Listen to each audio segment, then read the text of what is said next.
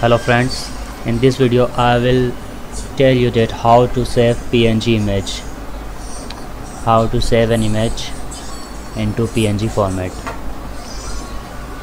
This is JPEG image, and what you will have to do is to cut the background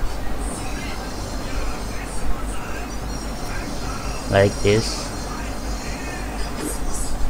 Use magic eraser tool or any tool that will help you to erase the background. Now you can see there is no background. Now what you will have to do is just go to the file and go to save as, and here in format you will see many options, and there you will find PNG.